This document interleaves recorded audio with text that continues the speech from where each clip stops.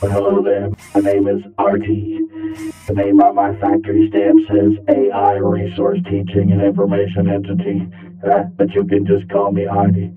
I'll be popping in from time to time this semester to assist your professor who, let's face it, could use some assistance. I heard that. And to give you class-related tips and tricks in general, as well as ways to use AI as a tool instead of avoiding it or thinking of it as some kind of fix-all machine.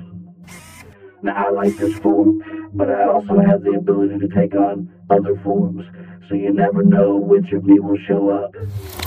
Hi, this is me too. That's me too. Anyway, nice to meet you.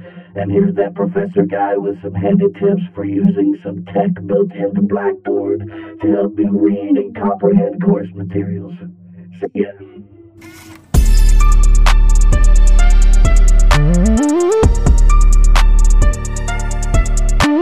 Hey, I want to show you something that could be really helpful to you if you're like, I struggle with reading. So we go to a story, and you can notice this little A over here, little A with a down arrow. If you click on that, what it does is offers you now, and a lot of these are new, so check them out. It offers you different ways that you can experience the material. By experience, I mean there are ways to listen to it. Notice you can download an MP3 of it and listen to it on your personal listening device. That sounds so old. You can, there's this thing called Immersive Reader where the computer shows you each word as it reads it out loud. All that you love will be carried away. By Stephen King. From the book Everything's Eventual, Scribner Press.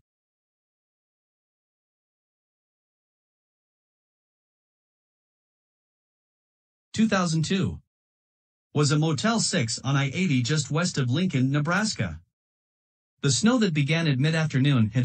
There's a way to view it better on phones, the HTML version.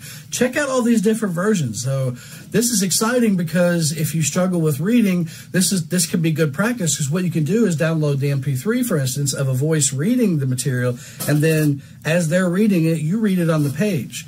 It'll actually speed up your reading speed. Sure.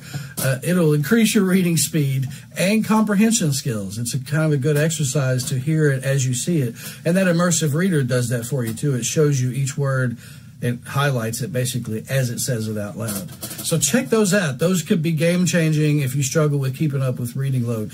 Listening may be easier for you to do. And yes, listening to a book or an article does count as reading. If you're like me and you got the ADD and stuff, you might have to rewind some. That's a hazard. But it can be done. I listen to a lot of stuff on audio. I think it's great.